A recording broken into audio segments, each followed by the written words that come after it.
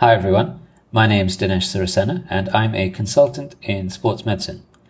I use ultrasound regularly in my clinical practice and I wanted to share with you some of the things that I've learned along the way.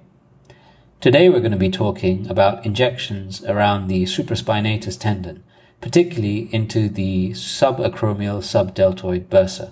Just as a reminder, here's some ways to position the patient or subject when undertaking imaging of the supraspinatus tendon and injections into the subacromial subdeltoid bursa.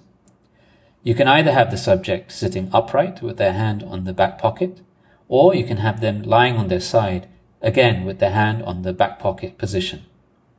This exposes the tendon and the bursa adequately, and it should be enough to allow you to undertake the imaging and the procedure. Here's a reminder on how to handle and hold the transducer when undertaking your imaging. It's important to have as stable an image as possible. This is relevant for not only imaging of the supraspinatus tendon, but it's also really important when you're undertaking procedures. In this image, we can see how to position the needle when undertaking an injection into the subacromial subdeltoid bursa.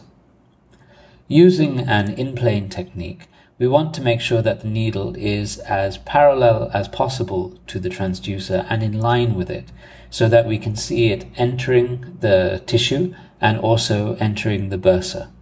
Here we see the supraspinatus tendon in a long axis view.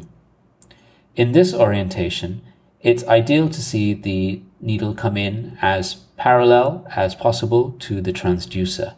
And in this orientation, it should simply glide into the bursa. And as you inject the fluid, the bursa should lift off the supraspinatus tendon. Here, we have the supraspinatus tendon in a short axis view. Again, as far as possible, we should aim to introduce the needle parallel to the transducer so that we can see it horizontal on our image as we guide it into the bursa. Once in the bursa, and as we're performing the injection, the fluid should not only separate the bursa from the tendon, but we should see the fluid flow into other areas of the subacromial subdeltoid bursa.